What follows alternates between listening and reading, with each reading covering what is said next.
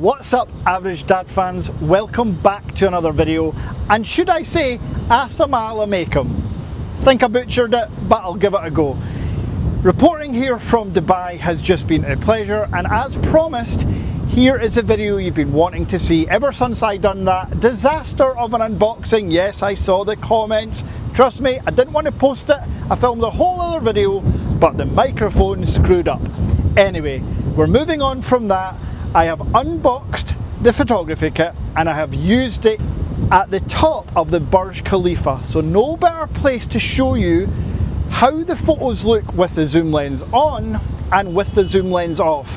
Also in this video, I will tell you how to install the zoom lens correctly onto your phone with the case and the ring and all that good stuff. Let's go.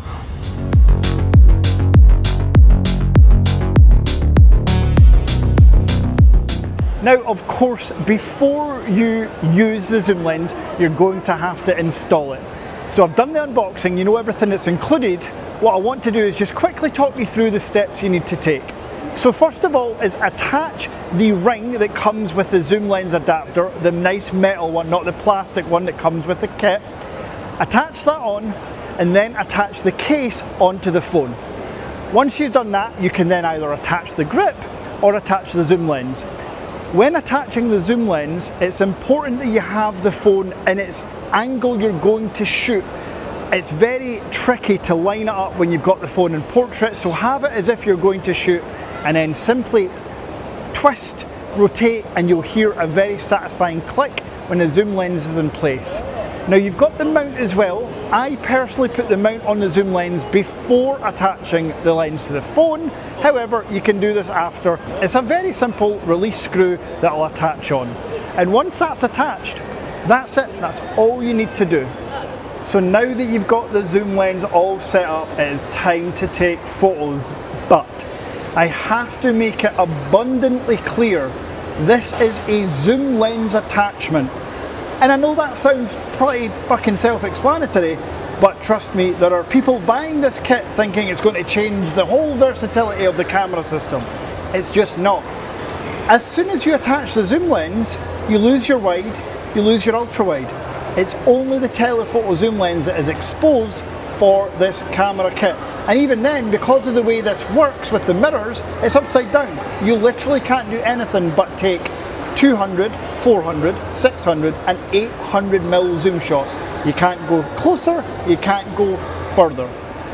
So now that we know that, I'm going to show you some examples taken from the Burj Khalifa.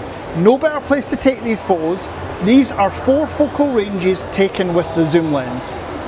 Once you've had a look at them, we're then going to do the same shots without the zoom lens and include other focal ranges that you get because of the versatility of not using the zoom lens.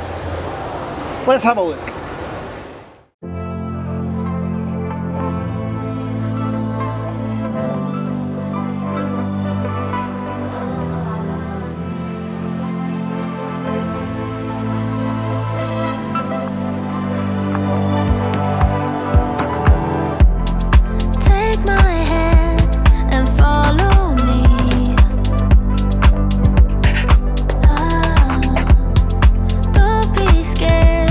I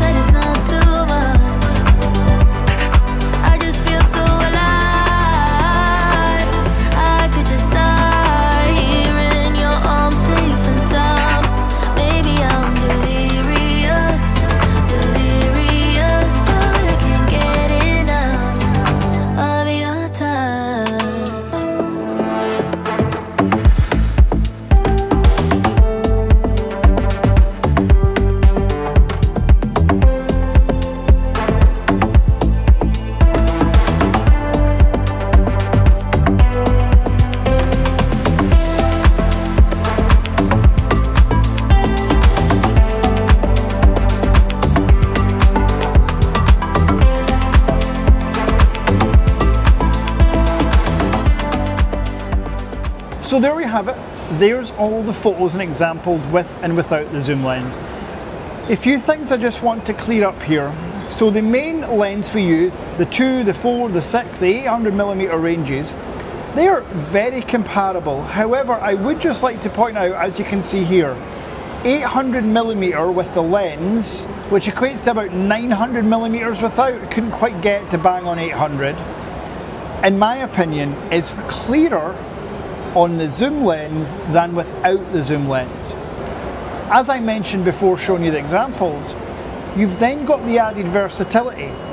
So if 2, 4, 6 and 8 are very close in terms of clarity, 2, 4, 6 are basically exact same, would you rather have an ultra wide angle lens, a wide angle lens, and then max zoom, compared to not having any of those ranges with the zoom lens attached?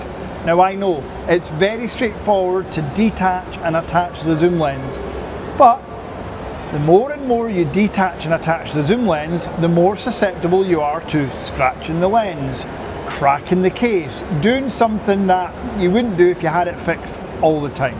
I just want to highlight that because for me, personally, I would use the zoom lens once or twice a year on holidays perhaps. On days I knew I ain't going to the beach, I ain't going to be taking it off and on, I just got a specific thing like here, the Burj Khalifa, I knew specifically I am going to get some incredible shots from the world's tallest building.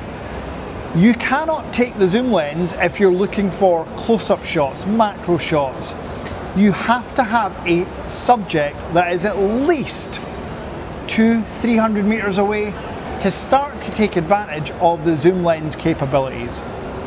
And then I mentioned there the versatility of not having a zoom lens, but one area that failed quite miserably on the Vivo X200 Ultra was that max zoom. Now I've got numerous examples, I've given you numerous examples where the zoom lens is the best, and it is still the best zoom lens on the planet. I didn't have any other phones to compare it with, but even the Vivo X200 Ultra kind of struggled with max zoom from the Burj Khalifa. Look at this photo here. Oil painting would be a disservice and disrespectful to oil paintings. The AI is doing nothing in the way of helping this photo here. So, ultimately, is the zoom lens worth it? Is the zoom lens worth spending over £300 with the photography kit to get with your phone? Probably yes. And the reason I say that is because if you're willing to spend £1,000 on a smartphone, or if you're out there willing to spend £1,250 on a Samsung S25 Ultra or an iPhone 16 Pro Max, why not buy the better phone with the camera kit for basically the same price? Because it is 1 terabyte of storage.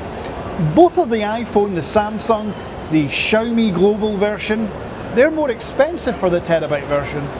So that's how I would justify it in my head. But if you are not going to use the camera kit, if zoom isn't something that you're interested in, just avoid it. Buy the phone. You have the best camera setup anyway. So hopefully that video was helpful. Now before you go, just a couple of housekeeping things. First of all, I'm trying to get to 75,000 subscribers, and you can help me get there by pushing the button. And there's also something in it for you. Well, 2 things. 1, amazing content from me. 2, potentially the phone of your dreams. At Christmas, I will be giving away 2 phones to 2 lucky people. 1 random commenter and 1 channel member. And yes, in case you're wondering, you can sign up to the channel to become an official Average Dad member through Buy Me a Coffee. From as little as $5 per month, you'll get access to monthly giveaways, the private WhatsApp group chat. We just had a UK meetup down in England. There's lots going on in the chat, a lot of technical help and other photos and stuff that you can get involved in. Thanks, Paul. So if that sounds good, sign up through Buy Me a Coffee, the link is in description. And then of course finally, I stock the Vivo X200 Ultra, the photography kit, the big box bundle, all at the Average Dad Tech Store. The store is now a year old with over 4,000 orders. I cannot thank you enough for the support.